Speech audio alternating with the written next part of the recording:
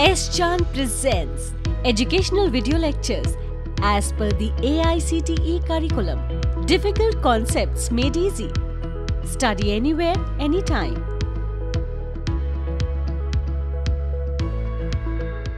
Have you ever wondered that why the technical drawings that we make in India is different from the drawings that we generally use in foreign countries?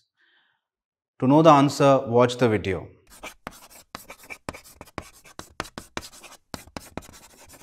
Welcome to S. Chand Academy. I am Anmol Bhatia and will be having a concept clarity on the topic orthographic projections. The similar concepts, the detailed concepts would be available in the book by S. Chand Publishing. If you don't have the copy of the book, click the link below in the description box to download your copy.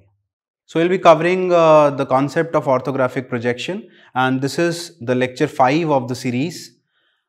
And the contents of this module is as follows. We have already covered the concept of principle of orthographic projections, the basic conventions and introduction to the topic. That thing we have already covered. And in this topic, we'll be covering the content, which is the projection of points. And then we'll come across the different concepts of lines and planes later.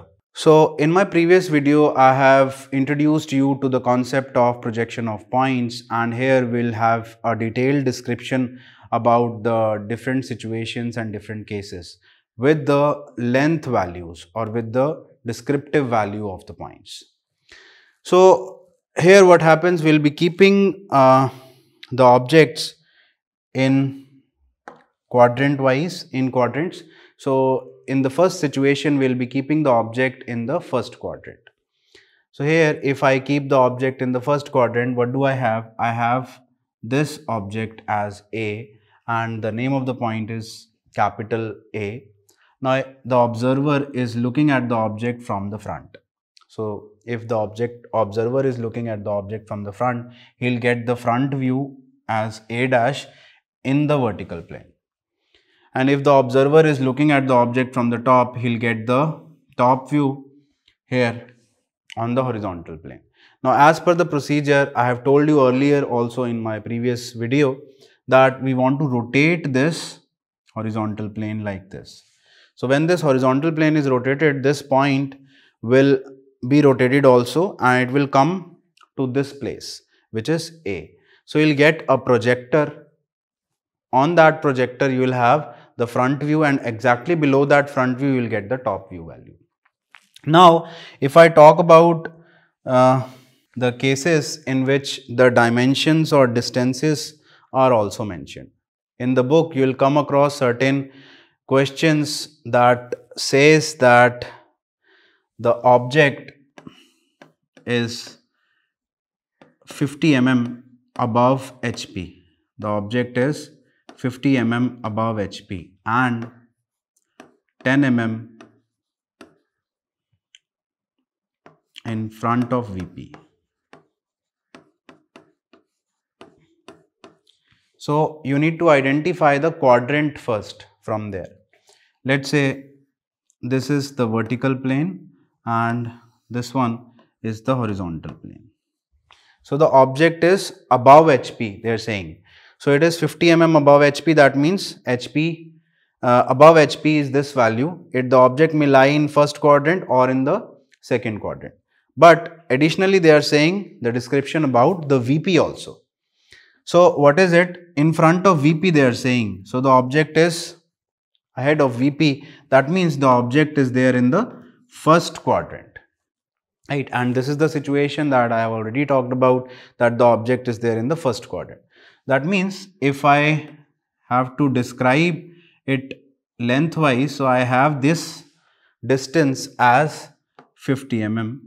So this distance is given to me as 50 mm, and in front of VP's distance is given to me as, let's say, 10 mm, right? So this 50 mm distance will come here only. The distance 50 will come at this place only. So the front view will be above this at a distance of 50, and this distance will be rotated in this manner and this distance would be 10 mm. This value would be 10 mm there.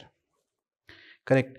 So, how do we represent this type of structure or this type of situation in the drawing? So, exactly what we need to make, let me tell you.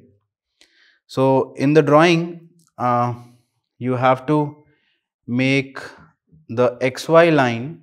If this is the question given to you, so in the drawing what you need to do, you need to make a line which is the xy line, and you have to make a projector. Let's say I'll be using a light line to indicate a projector. So for the projector, light line is to be used, and on that light line indicate 2 points. One is this point, namely A dash, and secondly you have this point which is A. The concept is this similar concept, and the distance is also be indicated, and in order to indicate the distance you have to show it with the help of the dimensional line. So here I have the first dimensional line and here I have the second dimensional line. So the first dimensional line indicates that the dimension here is what? 50 mm. So this dimension is 50 mm, and in the second part you have this dimension which is 10 mm. Correct. So the concept is, if this is 50, this is also 50, and this is 10, which is the in front of distance, it would be rotated and this will give me the distance value as 10 mm. Need not to mention mm anywhere, because in the title block we have already mentioned all dimensions are in mm. So this is the case when the object is there in the first quadrant. So the question that the students generally ask is, do we need to remember or do we need to always make this rough diagram and then finally proceed for making the exact projections? So my answer is, you have a shortcut, and that shortcut is this case.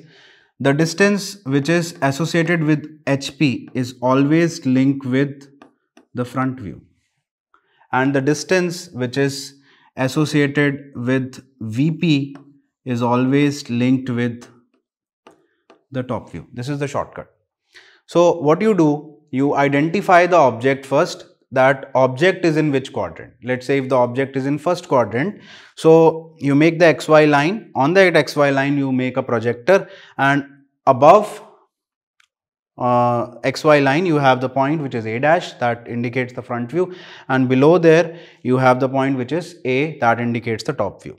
Indicate those distances which is 50 and 10 as per this shortcut. Otherwise, you know the concept now. Let us come to the next situation, next case, in which the point is there in the second quadrant. If the point is there in the second quadrant, let's say this is the object A and this lies in the second quadrant. In the question you would be given the situation that the point is 50 mm above HP, 50 mm above HP, and let's say 10 mm behind VP.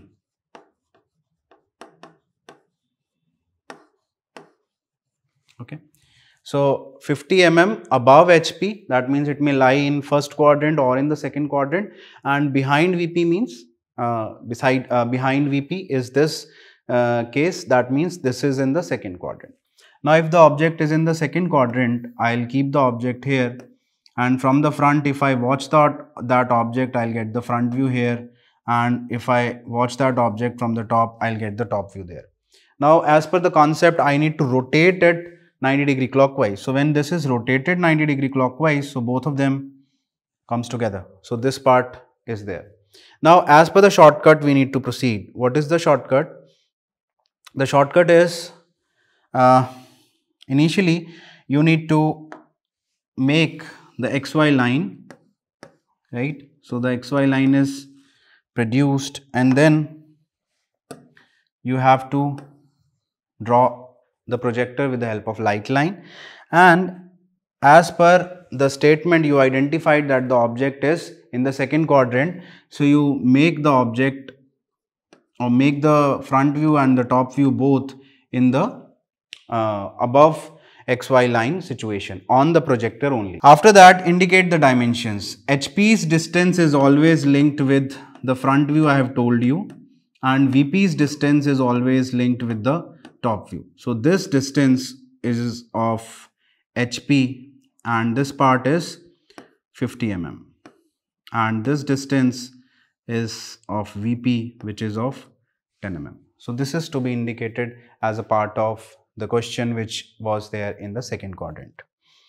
Similar situation is for the third quadrant case, in which it is opposite of the first quadrant. And you have the similar situation for the fourth quadrant, in which it is opposite of the second quadrant. So this is the situation. Let us have a look at a summarization of all these. If the object is there in the first quadrant, you have the front view above, and below there you will get the top view. If the object is in the second quadrant, you will get both the views simultaneously above XY line. If it is in the third quadrant, you will get the front view below XY line and the top view above XY line. And if it is in the fourth quadrant, you will get both the views together, which is below the XY line. So this is the situation, and the shortcut that I have told you is HP's distance is always linked with front view and VP's distance is always linked with the top view. Now you can go for practicing the questions anywhere from the book.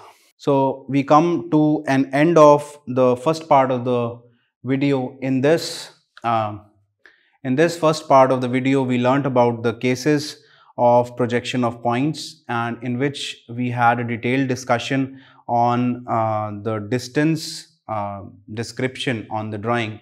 And I have told you that HP's distance is always linked with the front view and the distance of VP is always linked with the top view. You can also refer to the book by S. Chand Publishing by clicking the link below in the description box. If you find the concepts interesting, like, share, subscribe the channel and hit the bell icon for future updates. Thank you.